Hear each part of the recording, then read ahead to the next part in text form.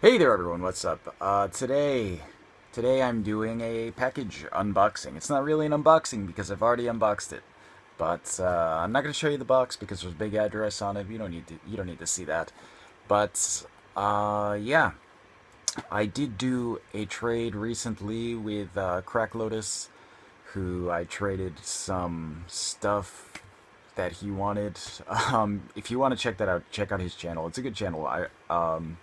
I really like Crack Lotus. He does a lot of stuff like I do, in the sense that he's just a dude talking in front of a camera. It's nothing fancy.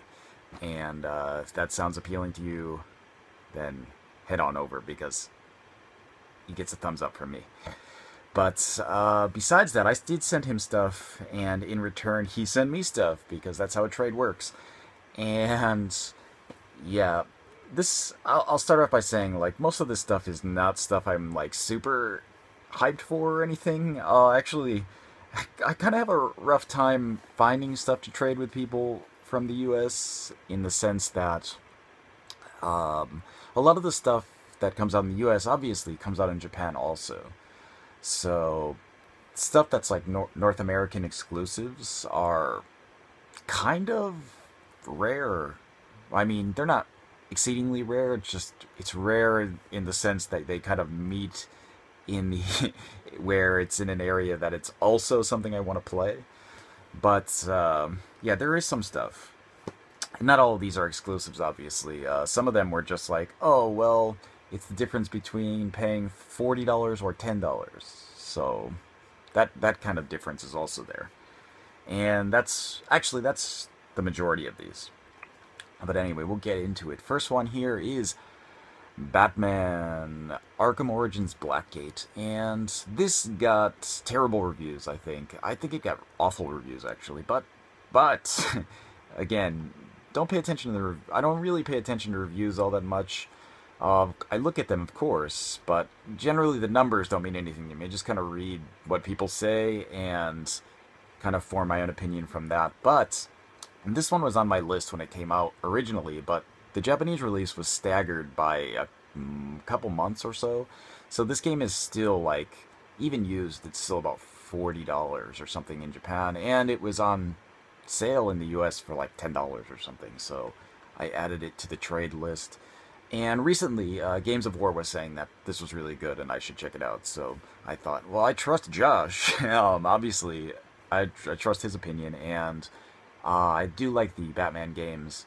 I didn't play Batman Arkham Origins, though, and I don't really plan to play it anytime in the future. But I do want to play this, so it sounds good. I got this. And next we've got the Third Birthday. The Third Birthday is like was something that I was just kind of like, it's on my PSP list of stuff to get, and I just haven't played it yet. And I think most people don't really like this game, but I am a huge, huge fan of the Parasite Eve series, and I didn't get this because it's a shooter, and I figured whatever, I'll eventually play it, and it's super cheap everywhere. It's super cheap in Japan too, but you know, I just added it because it's like something you could throw in that was cheap. That was pretty much it. It's probably about the same price in Japan also. Next one is actually a game that didn't get released in Japan and is expensive to get here because it's an import, and again, it didn't have a Japanese release, so people who like the series buy it, regardless of the price. And that game is this Silent Hill Homecoming. I know, like, virtually every Silent Hill game past, like, 3 maybe didn't really get good reviews. I don't care. Again, there's not a Silent Hill game I don't like. Um, all of them are varying degrees of good to me. So obviously there's better ones than others, but there hasn't been one that I thought like, oh, this sucks. So Silent Hill Homecoming is the only the only Silent Hill game that I didn't have because it never came out here. So this actually completes my Silent Hill collection for games. Um, I will get around to this probably pretty soon, actually, even though it's a pretty old game.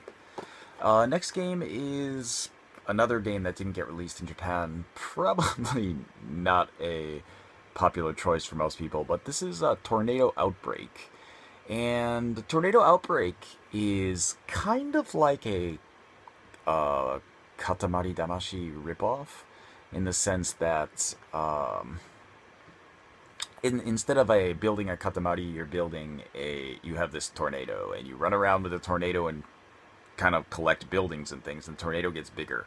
That's opposite of the actual way tornadoes work, but whatever. Anyway, Tornado Outbreak, I read that it's like a not quite as fun Katamari game, and I thought, well, whatever, Katamari is fun for me, so Tornado Outbreak should be fun for me. And I know when I have people over, like usually I have some parties at my house or something, and people will come over, and everybody always ends up playing the Katamari games on the PS3, and I figured, this is new, it's different, and it's kind of similar, so I think people would probably enjoy playing it too. So, and I'll probably enjoy playing it, even though, it's kind of relatively unknown. The last two here, we've got Remember Me on the PS3. I know this was on PS Plus in the US or North America recently, not in Japan though. This did come out a little bit later in Japan also, and it's still pretty expensive. So, again, this is another one that was like super cheap in the US and not super cheap in Japan, so he was on the list. I think a lot of people didn't like that game, but I'm willing to give it a shot because I like cyberpunk stuff, and I like kind of the, I don't know, concept of it. I don't know how it's going to work in the game, but whatever. I'll give it a shot. The last game here is Blood Bowl for the Xbox 360. Originally, I wanted this on the PSP, but Crack couldn't find it on the PSP, but he did find this on the 360 for really cheap. So what the hell, I'll just take it on the 360. Blood Bowl got reviewed terribly, but I think people went into it, if you were a reviewer and you never played Blood Bowl before, and then you went into the game, you probably would hate it, because you'd think like, oh, this is going to be like Mutant League Football or something. But it's not an action football game, it's like a strategy board game. And this is apparently a, relatively alright simulation of the board game, which I used to play when I was in like middle school or high school, probably middle school.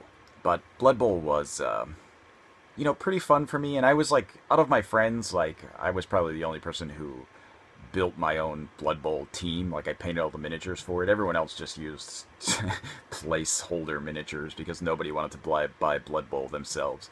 But I built my own Blood Bowl team, and I really liked Blood Bowl, so I figured I'd get the game and see how it is. But yeah, that's about it. That's the trade package. I didn't trade him nearly as much stuff. So I kind of feel like I got the better end of the deal, which, good for me, but I kind of feel bad about that. But, yeah, if you want to see what I traded him, feel free to head over to Crack Lotus's channel, and while you're there, you might as well subscribe, because I know he does a lot of good stuff that is entertaining and just fun to watch. So that's about it. That's about it for this video, and about it for my talking about Crack Lotus's channel in this video, and for the package. So yeah, I will see you guys next time.